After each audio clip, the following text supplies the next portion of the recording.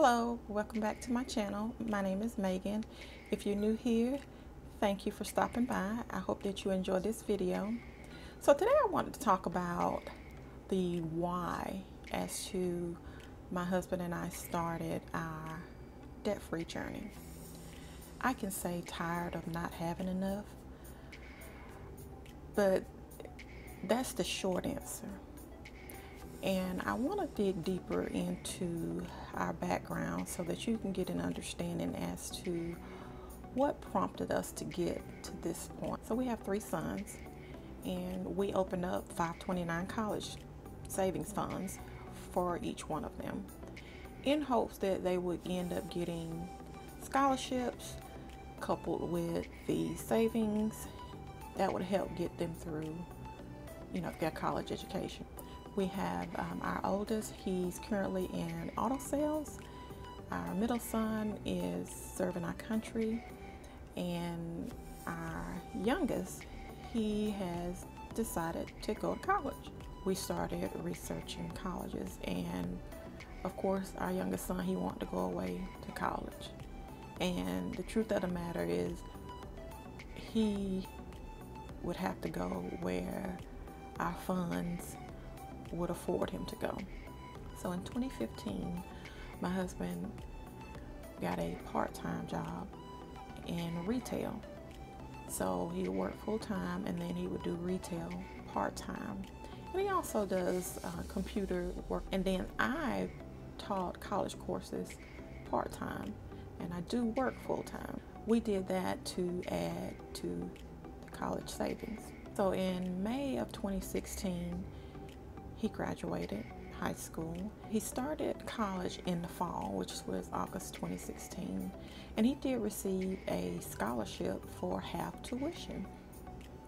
The stipulation for the scholarship was that we had to apply each semester, which was not a problem at all. So he finished his first semester, that went smoothly, and then the second semester, which came about in January, which is called spring, so spring 2017, we were notified that the scholarship would be no longer available. That half tuition scholarship turned into zero after the second semester, which meant that we had to pay 100% of his tuition going forward.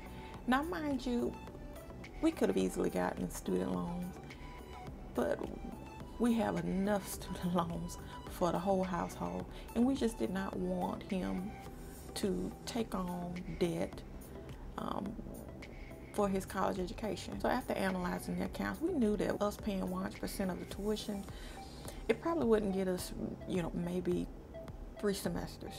So then I looked at my extra expenses, and I'm saying my extra expenses is because prior to July 2019, my husband handled most of the household bills in a separate account, and I handled the light bill, food, and focused on debt in a separate account. And I noticed there was over $400 per month that I was sending to debt. I saw that I was paying almost $300 a month on a credit card that I had for years.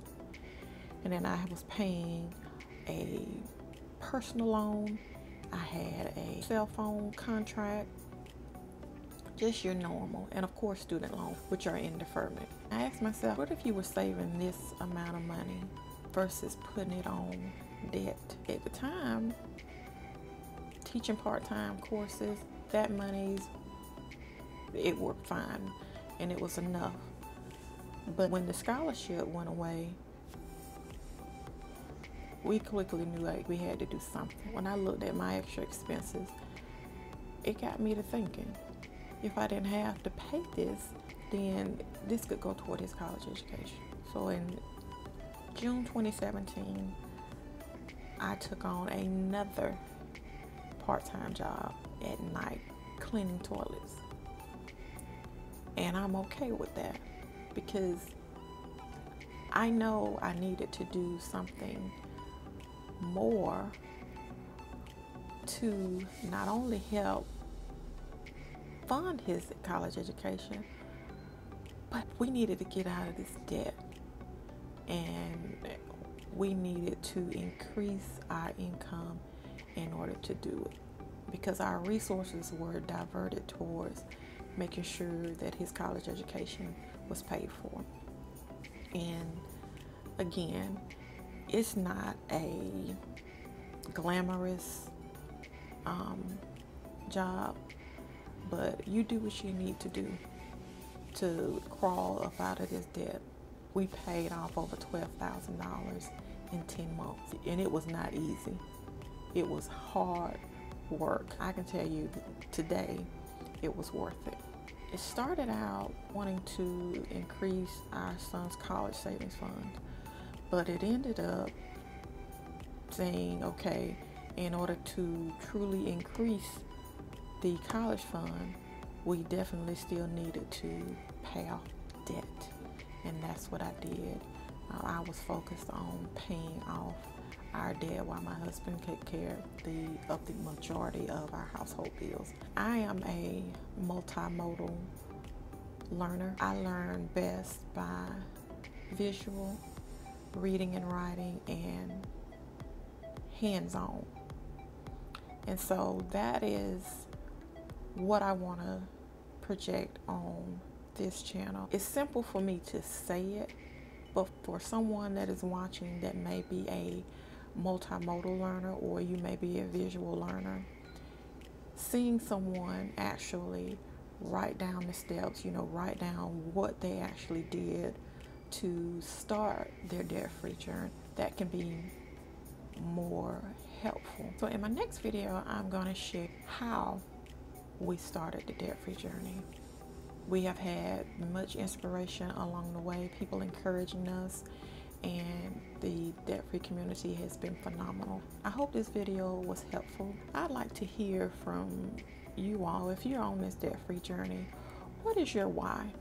Let me know down in the comment section below. So that's it for this video. Until the next time, see you later.